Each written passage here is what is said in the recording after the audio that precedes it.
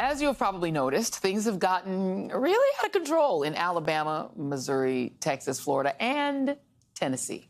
Just last week, neo-Nazis marched down the streets of Nashville in broad daylight, carrying flags with swastikas. While those modern-day Hitler fans were marching in the streets, Tennessee House Republicans were passing laws that banned different flags. On Monday, they approved a bill that would ban ideological flags in schools, including pride flags and Black Lives Matter flags. It will not surprise you that the bill does not, I repeat, does not explicitly prohibit the display of the Nazi or the Confederate flag in schools, because there's nothing wrong with those. Republicans have also advanced a bill that would make street protests a felony. Democrats pointed out that such a law would have prevented John Lewis and Dr. Martin Luther King Jr. from marching across the Edmund Pettus Bridge in Selma, Alabama.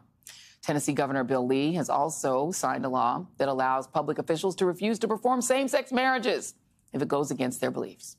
While Republicans are clearly targeting same-sex couples, the law opens the door to people refusing to marry people for a whole host of reasons, including race, religion, and national origin.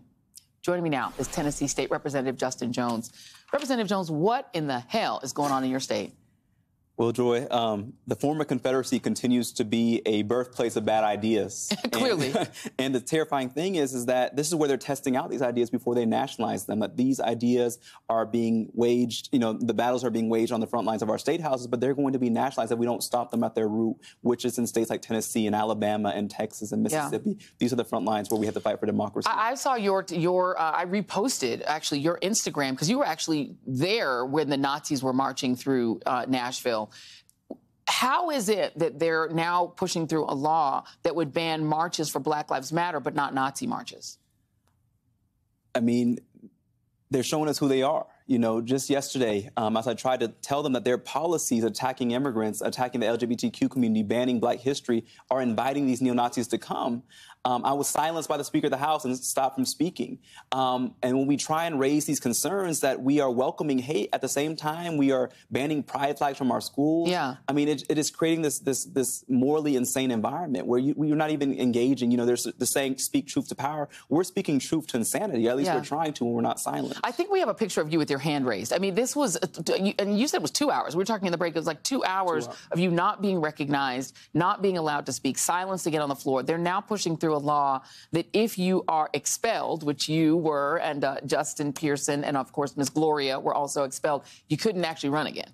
That's their new plan. Do you think they're planning to expel y'all again? I mean, and that bill passed the House last night I wasn't even allowed to speak on that bill. And this is just showing us that they are so intent on silencing voices of dissent because they're trying to show us that this is not a multiracial democracy anymore. And so there are threats that we may be expelled, but we're not afraid of that because what they're trying to do is intimidate us. These are tactics of intimidation. These are tactics of trying to re-wage their lost fight last year when they expelled us and we walked back 3 days later. This is what they're trying to stop, but they cannot stop the momentum, the movement, the light that is shining in Tennessee and across the South. There was even an attack on a Grammy winner. So there was a proclamation that was supposed to honor Allison Russell, who is a Black country music artist, but allowing a similar measure to pass for a group called Paramore, who are white. That seems so obvious that you would think they wouldn't try it, but they did. They did. I mean, they went after a Black queer immigrant woman who has spoken about a more inclusive state, and who had a song that she won a Grammy for called Eve is Black, and they didn't like the title. They didn't like the title? They didn't like the title of the song because, again, trying to erase people's identity, trying to erase reality and erase history. Let's talk about these last two things, because the one about pride flags being banned, what would that mean? So you couldn't have a pride flag in your class. Would that actually mean you'd be fired?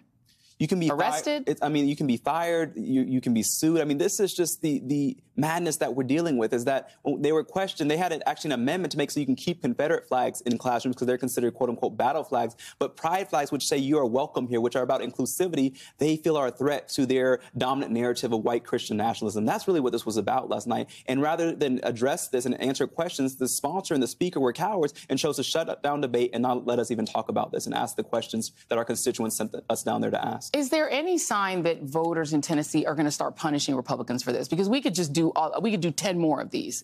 I was telling you, I watched the Tennessee Holler on social media. They do 10 of these a day.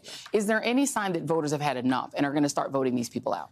I mean, we're seeing a movement that is rising up, that is multiracial. We're seeing people in rural counties saying we're tired of this because they're getting ready to vote on vouchers, which are going to destroy these rural school, public school districts. And so we already have more rural hospitals closed per capita than any other state. And so either they're going to wake up or they're going to find themselves in a place where, you know, that they can't get out of. And so what is happening is that we need to continue to shine light to show that they're hurting their own people when they're attacking public education, when they're keeping people in poverty jobs, when they're denying them health care. This is your rural district. And so we need people to say that, to put that reality over these tactics of division of white supremacy, because that's their strategy, is to divide us and make us not talk about how we are fighting the same system that is a small group of extremists who are controlling our state.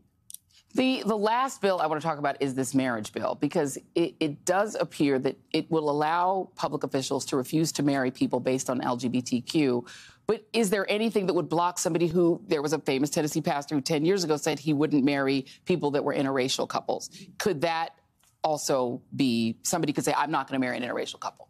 I mean, this is what this is opening the door for. And this is what they want to open the door for. They're taking us back in time. Literally, Joy, every day we're in that building, you got to set your clock back 50 years, because that's what's happening. And so this is terrible, but really what it should be clarifying for us, that we have to take these people seriously. We have to fight them. This is not a time to try and make friends with these folks, these extremists in our legislature. Like I tell them, I'm not here to make friends. I'm here to make change for my district. And what that means, being silenced or being expelled, whatever it means, we're going to fight for their people, too, for their constituents, too. And I hope that the people of Tennessee, the Republicans particularly, wake up and say that these folks are not serving their interests, because what is happening is that they are using them as pawns and getting them to come out and say, this is about beating up on a few young black men, but really this is about beating up on our system of democracy that is silencing them and serving corporate interests. That's what's and allowing the gun lobby to just run rampant, because anything to do with guns, that will pass. Anything that will make it easier. That's the only bill we passed after the shooting, the mass shooting in Nashville, was a bill protecting firearms manufacturers from being sued. The only gun bill we've passed in Tennessee since that mass shooting that got national attention last year. The last time you were here, you were moving to have the speaker sanctioned for his actions as speaker and his attacks on yourself, Justin Pearson, and Gloria Johnson.